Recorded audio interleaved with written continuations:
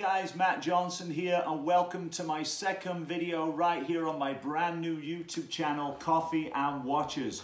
Today we are going to be talking about the Hamilton Ventura XXL Automatic, which is a beautiful Swiss-made watch. We are also going to be talking about the high-pay single watch winder and matches the look and design of the Hamilton Ventura watch. We're going to do a watch check, we're going to do a coffee check. Welcome to Coffee and Watches.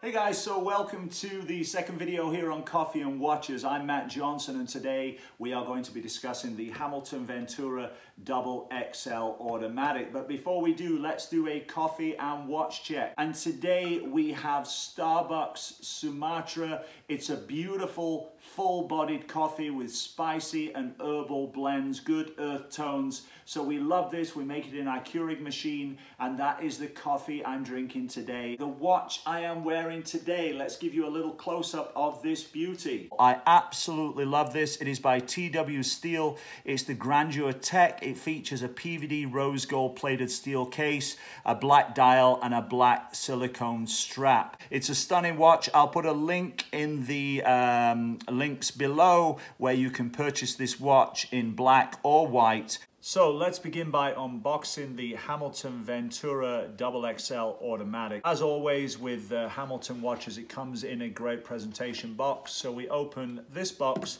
to find inside another box. What we have here is a beautiful presentation box, which if we open up, contains the watch itself. It is a beautiful and stunning watch. The ambassador for Hamilton watches was none other than Elvis Presley. The original Hamilton Ventura launched in 1957. It made watchmaking history as the world's first electrical battery-powered watch. Creating an automatic version of a watch famed for its battery-powered movement was a very, very bold move on the part of Hamilton. How do you improve on an iconic Ventura watch that came with the electrical battery-operated movement?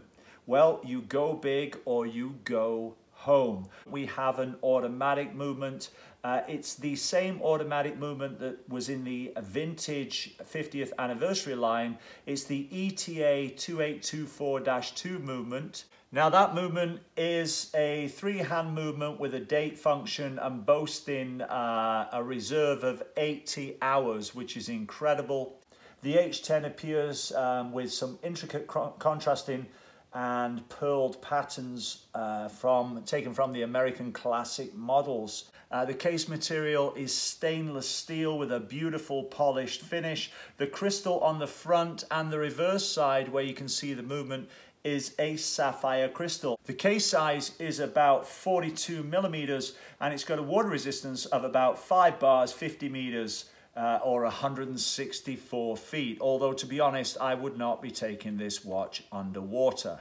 It comes with this black neoprene strap. I personally am a big fan of the neoprene rubber straps. It is actually 23.5 millimeters lug to lug. What's unique about this watch is the lugs aren't showing. The strap actually goes into the body of the watch, which is kind of cool. I love that about this watch. It's got a pin buckle here with the Hamilton inscription logo on there with polished and brush finishing.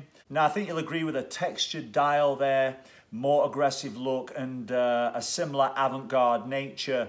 I think it takes the look of the Hamilton Ventura a little bit more upmarket and makes it cool again and relevant again. This is the watch that you've seen the agents wearing in Men in Black, and this is the watch that was fashioned after the original Hamilton Ventura sported back in the 50s by none other than Elvis Presley. I think it's been a very good idea for Hamilton to focus on its heritage line and bring back this beautiful and stunning watch. So there it is on the wrist, coming in at 42 millimeters. I am just a huge fan of this watch. What I love about this watch is the styling, the polished finish, the neoprene strap, the way it sits so beautifully on the wrist, and it is very recognizable, but it also stands out from all other watches that you see. It's not the easiest watch to read, mostly because of its triangular face shape and the fact that the minute markers are slightly off. Once you get used to it, it's certainly not a problem. I love how the crown itself is integrated into the watch, kind of like a Cartier Roadster style. Again, this watch is not about necessarily the most readable watch. It's not about the most expensive watch. This watch is about standing out. This watch turns heads. This watch gets comments when it's seen, and a lot of people these days recognize it from the Men in Black movies. Now, when it comes to purchasing the Hamilton Ventura XXL, it is certainly not the most expensive watch on the market, but it's certainly not cheap either. Right now, if I go on Amazon, it comes in at about $2,000 Canadian, but I picked this up for, I believe, about $1,300 Canadian for this watch. It's a beautiful watch. It's Swiss made. It has a Swiss movement. So you can pick these up anywhere from about $1,000 to $2,000 US.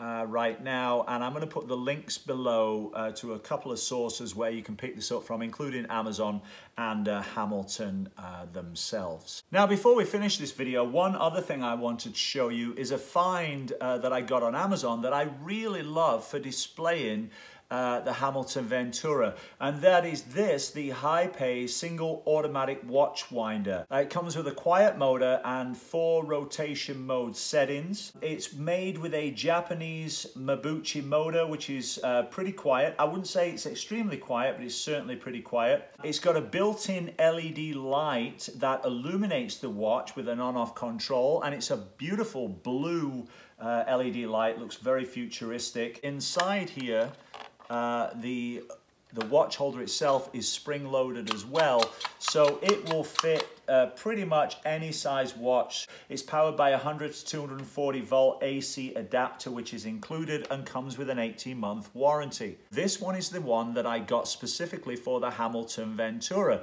and I think you'll see why. If you look at the shape of the front of the watch winder and look at the shape of the watch, they are exactly the same. It is almost as though this watch winder was built for this watch. It really is incredible. This is the Hamilton Ventura mounted inside the high-pay single automatic watch winder, and I think you'll agree it does not get any better than that. It looks as though the watch winder was specifically made for this Hamilton watch. I mean, that really is quite stunning, having the watch mounted inside this futuristic watch winder that's the same shape as the face of the watch.